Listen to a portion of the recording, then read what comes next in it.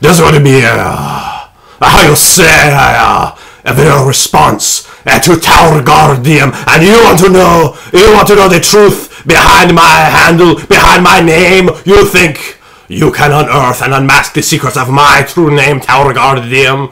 Well, baby, I'm gonna break it down and make it real simple for you in a concise fashion, utilizing concision is the best I can in my way about of rambling and explaining the topics and the thing, baby. But where it begins is, let me start in the beginning. I'm sort of like a trickster spirit in the flesh. I'm from a long line of rabbits. That's what we call, the guys in my family, the male line, just older versions of me. I like to sort of mythologize things to make things more interesting for myself, and constantly sort of work, whether they be through free actions or standard actions or full round actions or extended actions. Work towards entertaining myself. I do vastly amounts of things to do that, and hopefully by extension other people. But that's generally a vast portion of my life philosophy, and in that amusing aspect, I like to give people nicknames, all kinds of different nicknames, and different sort of things, and point out and augment and blow out of proportion characteristics.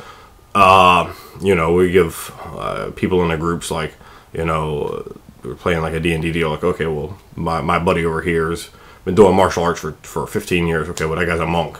This guy over here, is a real outdoorsy guy, so he's like a druid or ranger or whatever, and blowing that up for different sort of settings and portions, and the fact that I give people nicknames all the time like that for all sorts of different things, and just normal nicknames, like everybody in my group has a nickname, whether it's Bearger or Nos or Moth or Crab or Frank the Rapist or whatever the nickname is. Everybody's got a nickname, and almost all of them came from me. So by extension of throwing that out there, a lot of people feel very free and comfortable, as which all of you should as well, to come back with me with whatever they like in every form and fashion that they want to do it in. So, all that is fair.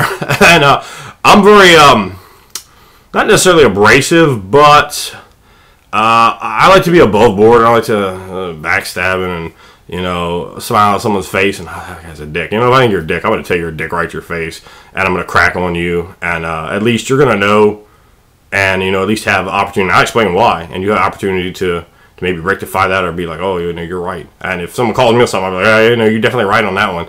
I tend to be a rather thick-skinned person.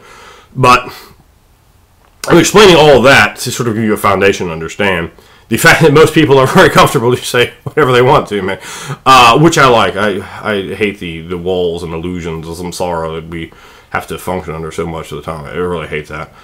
So I have a lot of characteristics, and I have a degree. One of the degrees I have is in philosophy, religious studies degree.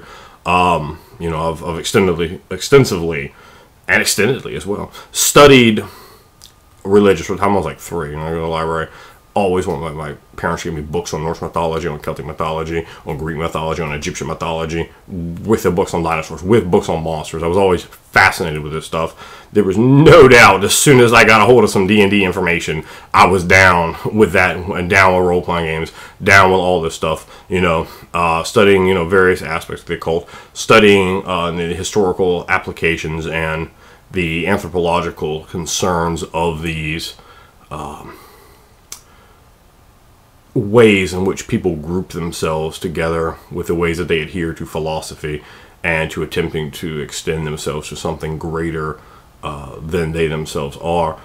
All that's really fascinated me throughout my life, and being that, as it is, a lot of people said, you're totally going to lead a cult to me, which I wouldn't, because of one reason, the kind of people that would join a cult, I would just rather just choke, and I just could not deal with 50 of those people around me. That would probably be more like hell to me than an ego stroking, which I really don't care about, which, the other reason that I would not put up with 50 of those sort of ham and eggers.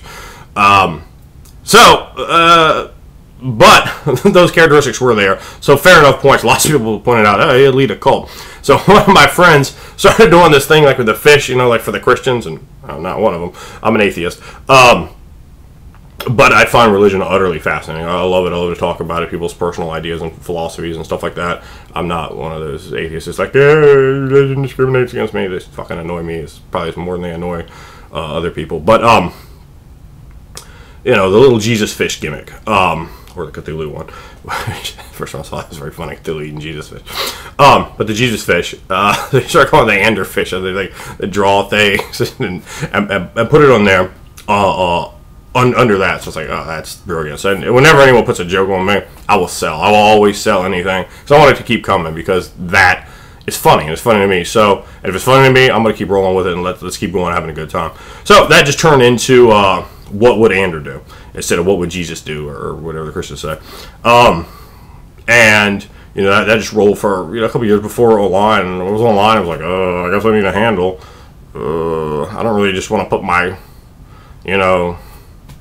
name there, or do I? I don't know. I guess I don't care. So let me just put my name on there and then throw something else behind it. I think what happened is the first thing I wanted, I couldn't get Anderwood because I think it was my name. That's right. I was going to put Anderwood down because I don't care if people know what my name is, obviously, in cyberspace, and I didn't when I started really getting into it, like in the 90s. So I just put, I thought for a minute, so what can I come up with? I said, aha.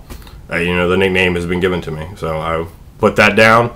And that is what it is. And I thought it was particularly applicable in terms of what this is, because that's what I do on my channel, sort of explaining my philosophies on role-playing games. So you are actually learning what would Ander do in this situation. And that allows you to take whatever you can from my meandering gibberings. If you can put them into any sort of coherency into your mind, then perhaps, just perhaps, you can get a perspective that is a little different. And I went watching other people's videos, and a lot of them really inspired me to do this. I said, I have completely different ideas than you guys that are doing these videos, and maybe someone will be interested in hearing them. And I've come up with techniques that I still haven't heard anyone say, oh, I did that, a lot of the videos that I put out. So I figured, why not share that? Why not, go out and buy a webcam that fucking sucks, even though I was putting $100 for it, and put some videos together. So that is what my name is and why it is. And the guy who gave it to me is the second to last guy in my Mutes and Masterminds game, Joe Hoff.